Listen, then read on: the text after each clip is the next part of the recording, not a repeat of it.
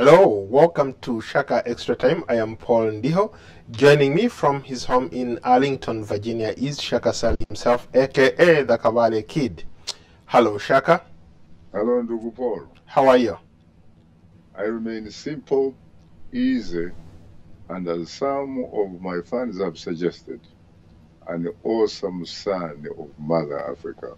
Speaking of an awesome son of Mother Africa, why don't we talk about our motherland, Uganda? Let's talk about the elections. President Yoweri Museveni, Kaguta Tibuhaburwa, was declared the president over the weekend, having won his sixth term. Let's start there. I was reading a piece by a Ugandan prominent weekly columnist in the Daily Monitor, a major Ugandan independent newspaper, and his name is Dr. Munini Mulera. He has this weekly piece which he says is a letter to a Kampala friend, Tingasiga Tasigantomi. And in his last piece, he says basically that what you just called an election may in fact be a selection. And he argues that part of the reason, frankly, is that you're looking at a political playing field that has never been leveled since 1996. That the entire political environment in the Republic of Uganda, when it comes to what you call an election, and Munini Mulera characterizes as a selection, has actually been rigged in favor of one player, and that is the incumbent president, General Yoweri Museveni Tibuhaburwa. And that this man, by the way, in his own words, not Dr. Munini Mulera's or Shaka Sali's words, he actually publicly promised Ugandans when he seized the power back in 1986 that nobody would remove him from power with a piece of paper. I don't know what he really meant by a piece of paper, but it seems to me that he actually was referring to a ballot paper. To be honest with you, even a blind person can see quite clearly that what has been happening in that country of ours is far, far from being competitive politics. It is true that every 5 years, you are the one who sometimes say that there are periodic elections in Africa. But we are not interested in periodic elections, Ndugu. We are interested in qualitative elections. We are interested in an election where the people hold sway. The people are the sovereign.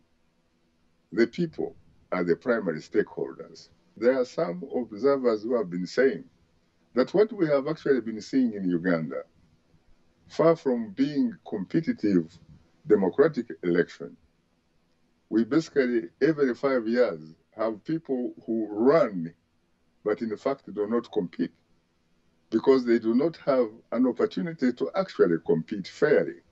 Why? Because imagine that you are looking at boxers. You're looking at two boxers in a boxing ring. One of the boxers, who happens to be an incumbent, has his hands free, his legs free, and his opponent, the political opponent, has his hands tied behind his back and has his legs tied together. And when the incumbent boxes, jabs in fact, at his opponent does not have the ability to counterpunch. But he keeps saying, punch, punch. But he can't punch. And so that is the sort of circumstances we are talking about, really. But Shaka, just to push back on some of the points that you've made, in fairness to President Yoweri Museveni Tibuhaburwa, there are a lot of people who say that when you go up country, he won fair and square. Yes, he had difficulties in the central region where he did not win. Robert Kyagulanyi, commonly known as Bobi Wine, literally swept the central region. And to his credit, if you're saying these were selections, there's absolutely no way this young man with a new party could have won so many seats in parliament. To be honest with you, I'm even surprised that very serious political individuals still try to run in those type of selections or elections every 5 years. In fact, to be honest with you, I don't think they have a point having run in those elections that from the outset they have considered to be unfair. They have considered to be not free, not transparent, not verifiable, and not credible. But they still go ahead and run in those elections. And once the results they get, they don't like, because those results do not necessarily favor them. And to begin with, they were never going to favor them under the circumstances anyway. So I find it difficult that at the end of the day, they actually have the audacity to say these elections were rigged. I do not accept these elections because they do not meet the international democratic threshold. But so Shaka, I think we have to be serious here. Let me push back again on that. I mean, we always talk about colonialism. The point you're trying to make is like as if we have to wait for these international observers to give credence to our electoral system. Yet we have African observers who in a way say, you know what, the elections, as far as they were concerned, the elections were free, fair, and credible. So we really have to take the international observers, the Europeans, the Americans, for their word? Far from it. That's not really my argument. By the way, during the last nearly 30 years of my being a journalist at the Voice of America, I have had opportunities to cover elections across the continent. And I know a credible election when I see it. I also know an election that lacks credibility when I see it. I am not talking about international observers. As a matter of fact, even the international observers, you will find that when they observe an election, they write very long reports where they are very critical of elections they consider not meeting the international democratic threshold. But they don't put that into context. They do not factor that when 5 years later, they are reinvited again to observe the same thing. They always end up, in fact, writing pretty much the same reports, reflecting what they had actually said 5 years earlier. So I think everybody here should be serious. But the first people to be serious have to be the main stakeholders, the people on the ground themselves, the Ugandan people. They are the ones that have the power. They are the ones that need the democracy, in fact, need social, economic, political justice. And they are the ones at the end of the day who are going to have to struggle. And once they struggle for it, there is a saying that victory is certain. How would you respond to critics who say that Bobi Wine's party, he's a new kid on the block, and his platform was more of an idea, but then he lacked what it takes really to be a leader? Because given, yes, he was able to rally young people around him, but A lot of critics have said that he just had an idea and he didn't know how to execute that idea of taking Museveni out of power because he has overstayed his welcome. Given what happened, President Yoweri Museveni still had an edge over Bobi Wine because he had something to show for it. He was not riding on the idea. I agree with some aspects of what you just said. But everything important comes from an idea. You have to have an idea first, and once you have it, then you test it, and later you execute. You talk about how, for example, Bobi Wine inspired the younger people. That is very significant. You know why? The last time I checked, I was looking at statistics. The vast majority of the population of Uganda, and indeed the vast majority of the population of the entire African continent, guess what? It is young people. It is young people, and this time around in particular, when it came to Ugandan elections, or selections, as some would suggest, they actually came out in droves and actually went to vote. So it doesn't really matter how young or how old you are, because democracy basically provides the fact that it is basically one person, one vote. So I don't think that is a problem. The problem that Bobi Wine and some of his colleagues, including the doyen of Ugandan political opposition, Colonel Dr. Chiza Besigye, the problem some of those people have to deal with in the context of Uganda is the lack of the political playing field that is leveled. You are talking about, for example, some observers one time said, in fact suggested, that part of the problem when it comes to Uganda is because the incumbent president, Yoweri Museveni, these are their words, not mine, suffers from a disease of having a pathological fear of fair competition. And since he is in charge of the country, he is in charge, for example, of the security forces. He is in charge of the police, of the military, of the intelligence. He also controls, by the way, the treasury. In other words, he controls the money. This is a man actually who is on record saying, my money, my army, my oil. So I am not even putting those words in his mouth. So when you find yourself operating in an environment like that, it becomes very difficult, sincerely, for you to even get the benefit of democratic or competitive democracy, let alone a free, fair, transparent, verifiable, and credible election. We have overwhelming comments here from social media. It looks like social media is back on, or the internet is back on in Uganda.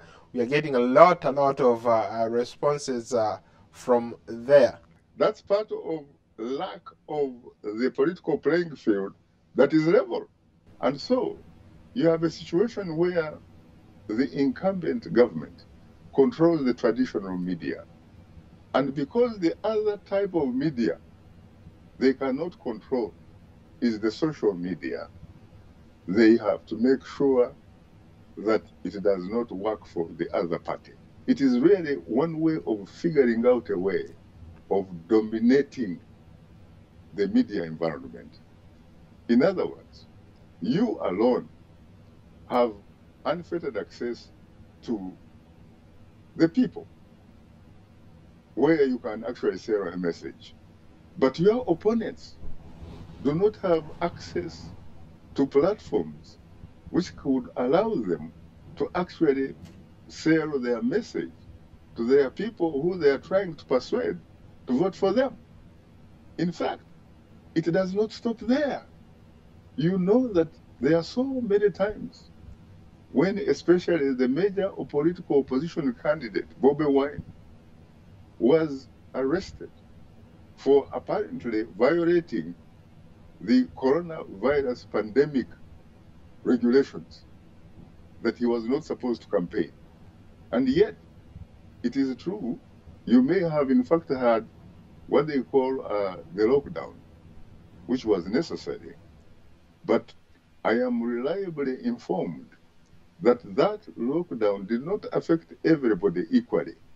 In fact, it is said that lockdown was selective lockdown, where the incumbent ruling party was pretty much free to do whatever it wanted, anywhere, anytime. Shaka, I just remembered something that when I was reading, doing research for this show, I came across a French philosopher or a French poet, Victor Hugo, who once said that it is an idea whose time has come. When you look at how Bobi Wine outperformed even his critics, today he's going to be the leader, his party is going to be the leader of opposition in parliament. He had more members of parliament elected under his banner. Could this be the change that a lot of people are looking for? Yes, he might not have won the presidency, but he won the hearts and minds of ordinary Ugandans. You may be right, Ndugu Paul. He may in fact have not won the battle, but could he possibly in fact be on track to win the war, to win it all? It's quite possible, because after all, time is not his worst ally. Time, in fact, is his best ally. He is young, he is smart, articulate, charismatic, and very likable. It also happens that he's running at a time, or operating at a time, when in fact his generation is the majority population of Uganda. And so you are clearly looking at someone that probably happens to be the leader of his generation. With that kind of advantage, in tandem with the social media, which brings the world to that generation's fingertips, it gives them the opportunity, empowers them to know what is happening within their neighborhood, within their surroundings, and beyond. And so you cannot stop them. You can stop an idea could probably detour, you can delay it and what have you, but at the end of the day, you cannot stop it. It will prevail. There's no question about that. Let's go to some comments here. Let's start in Zambia. Let's start with Chinti Chanda. President Yoweri Museveni knows for sure that he would, even if he ran again in the next election, he would win.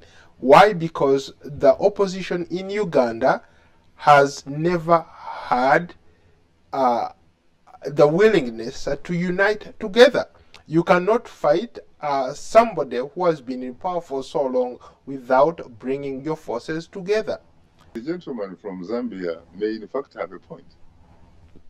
But uniting itself is not necessarily sufficient enough to remove or uproot somebody that is entrenched, that has been entrenched for the last generation. But definitely, it would be advisable for the opposition to come together and fight and speak with one voice. So you don't only need political parties or groups or the opposition to unite. You also need an environment, frankly, that is amenable to the idea of, at least for the first time,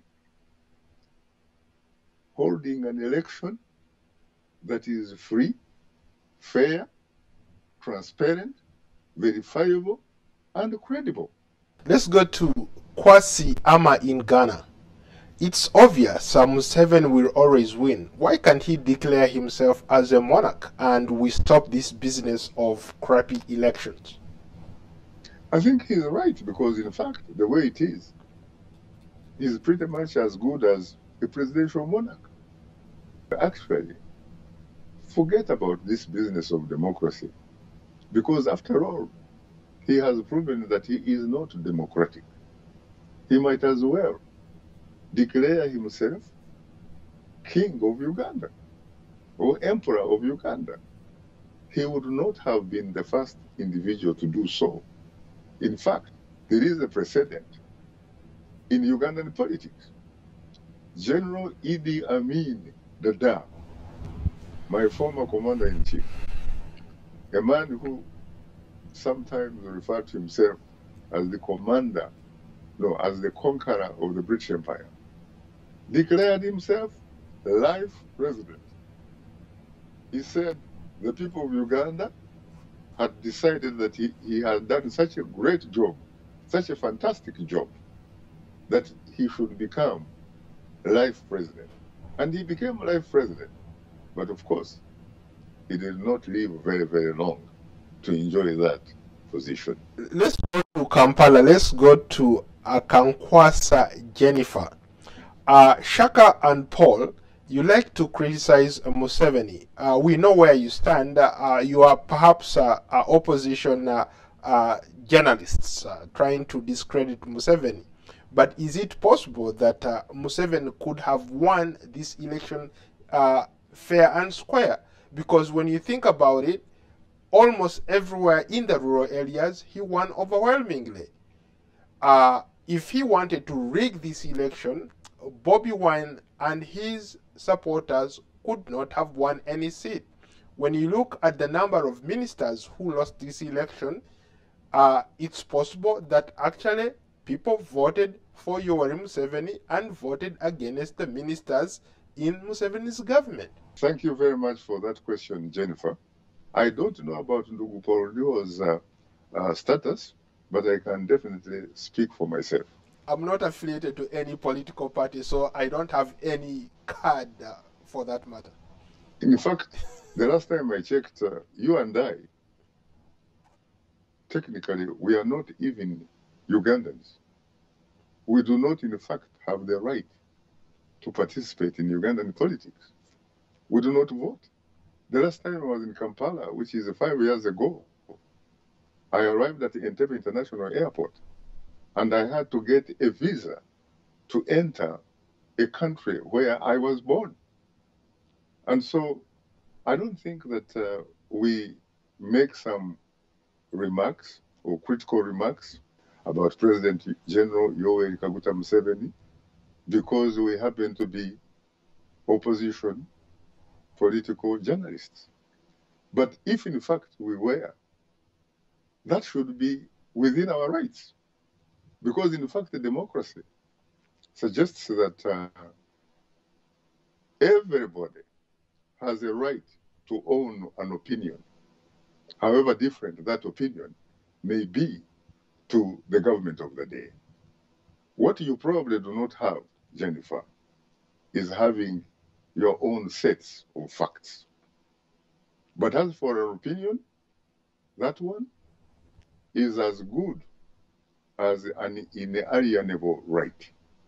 And in fact, I also hope that you, at one point, probably think like that, because you deserve to have the right to own your opinion, Jennifer.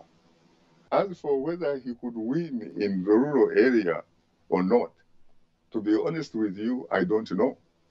Because for me, what drives me in my coverage of that type of story are the facts. It is the data. It is not emotions. It has nothing to do with somebody being handsome or beautiful. It has nothing to do with somebody belonging to the same church that I attend if I do on Sundays. It is facts. And I offered myself when I came into this business to be a servant of nothing but the truth. So, my friend, Jennifer, it has nothing to do with what you probably just said. We are simply ordinary professional journalists trying to do our job and trying to make some contribution. Let's go to another comment from Samuel Lubega in Kampala, Uganda. I'm a Muganda. I live in Kampala. And I want to say I congratulate President Yoweri Museveni. He's shown that he's still a leader to be reckoned with. And for that, we overwhelmingly voted for him. He has something to offer to Ugandans. Oh, yeah.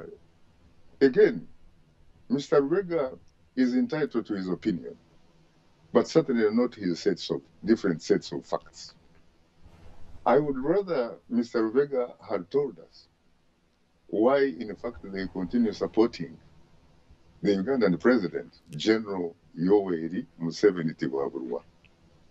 If he had told us what Yoweri Museveni adds, if he had told us the great contributions that he has made to the development of the Republic of Uganda, I would have been satisfied. Let's go to Sharon. She says, what future does Bobi Wine hold for Uganda? Is there a future? Should we continue to look up to the presidency of Bobi Wine as our leader? I think that Bobi Wine has offered himself. He has offered himself as a leader. And I think that what you need to do is to give him the benefit of the doubt, is to enter into a conversation with Bobi Wine and other leaders in Uganda to find out specifically what is it that they actually have to offer. And you should be able to listen to not only Bobi Wine, listen to General Yoweri Museveni Tibuhaburwa, listen to people like General Mugisha Muntu, listen to people like Lieutenant General Henry Tumukunde, listen to other individuals that have offered themselves to be your leaders. Find out what is it that they have to offer. I am sure at the end of the day, when you compare and you contrast, you are very likely to get somebody that you feel comfortable with. In an example of football, if we have two teams and you have one person sincerely who has the power to choose the referee, the power to choose the linesmen, and even to choose spectators, are you really in doubt as to who is going to win the game? And the players too. And the players. It is the opposition members, sincerely, who have figured it out. They should stop participating. They should stop running, but not really participating in an event called an election, which is a selection. And after they go through the process, and it is the incumbent who is announced as the winner, then they begin talking about how the election was neither free nor fair. They should have known that to begin with. And if they think that the environment does not allow the possibility of a credible election, then they should not participate. I think you make a very, very good point. Unfortunately, we've run out of time. We'll end it there. Thank you so much. You're most welcome.